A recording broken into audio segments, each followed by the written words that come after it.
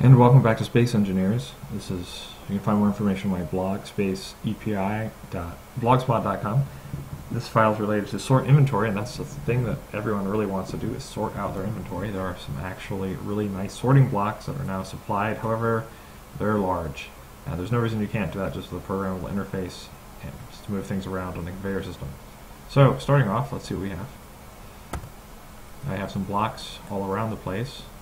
I got some stone in my connector. I have some gold ingots in my component cargo container. So I have 4 small cargo containers, small cargo container or component ingot, and I think other. I don't really remember what other does, but let's go and see. So the program of interest is sort inventory.cs. That should sort our inventory and take all those things and put them in the correct place. Paste it in here.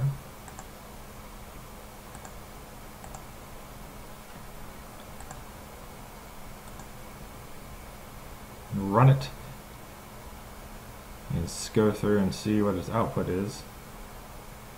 Quite honestly, I'm not really sure what it's doing at this point. Now let's see if the results are what I expected. So the connector has stone, because I told it to put stone there. Components are in small cargo container components. Ingots are in the ingots, and the ore has things that are indeed not ore. So, all in all, seems like it was a possibly successful experiment. I feel like I got a few things wrong there. The ingots are working, the components are working. Not really sure what happened to these other 2 items. However, that's a good start for anyone else. I'll have to go and debug that some more. The thing that I use this for most of the time on this big ship that's over there is actually sorting out all of the extra stone that I have, and it spits all out through the connector. So that's kind of a nice thing that you can do, and I'll talk about that later. So after I go and I sort things through and I get a certain amount of stone, my connector will start spitting out the stone, but not until I have enough of it.